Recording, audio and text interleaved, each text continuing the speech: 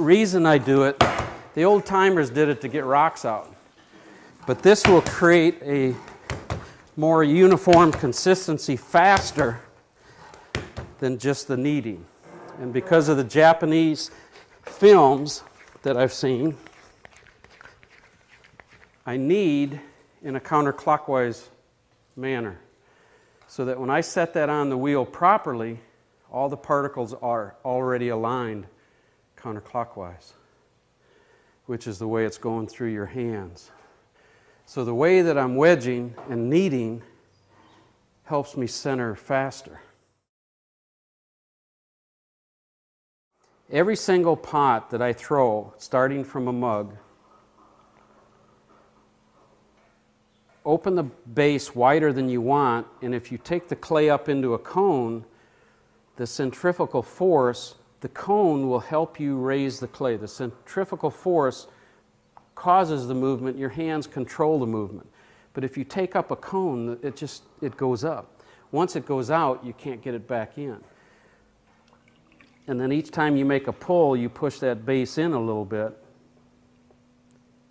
See that it just naturally goes up because of the centrifugal force.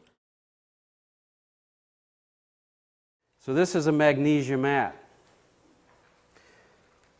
And as you add iron, yes, you are adding color, but your iron is a very, very strong flux. It's going to make it melt. So what you're doing by adding iron is fluxing the magnesia crystal to this point where the crystal is still floating and you get that color.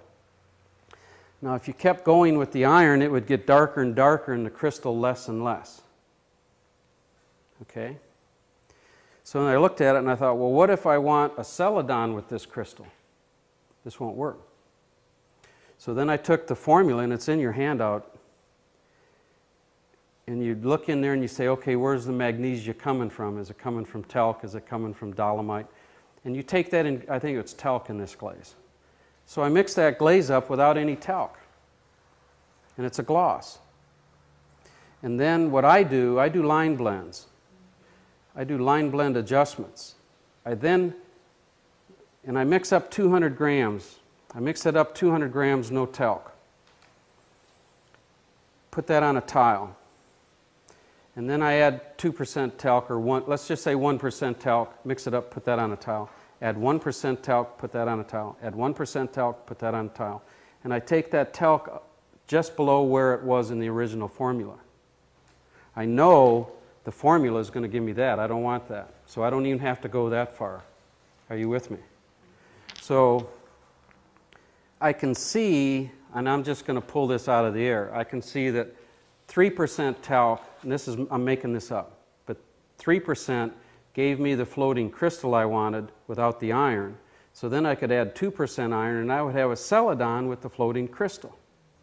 See? So by the time I get done, it's no longer the glaze that I got from Scott Cooper, and it applies to what I want it to do on my pots.